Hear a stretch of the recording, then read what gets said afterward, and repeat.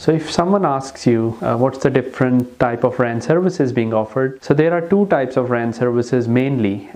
One is tuning, the other one is optimization. Now they can be summarized in the same way, but if you see on the diagram, what you see is when it comes to tuning, it involves certain things which are not done in the optimization phase. What do I mean by this? Tuning can be in more detail. It does involve drive tests. Now someone may say drive tests are involved in case of optimization as well, but then optimization is done on the networks which are already deployed, while tuning is done on a service which is already existing or a network which is already being in place.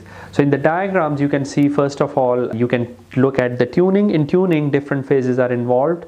As you can see, drive test plus pre-launch, looking at the network deployment, what type of services are needed. Whereas when it comes to optimization, what you need to be careful and see is in optimization, you look at the outcome, what's coming from the existing network.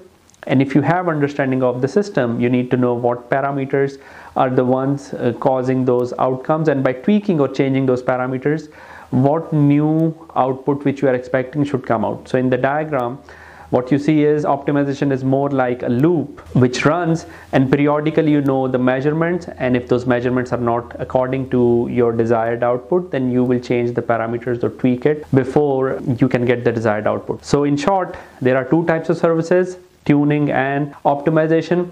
In some cases, tuning is termed as pre-launch, whereas optimization is termed as post-launch. But mainly those are two RAN types of services.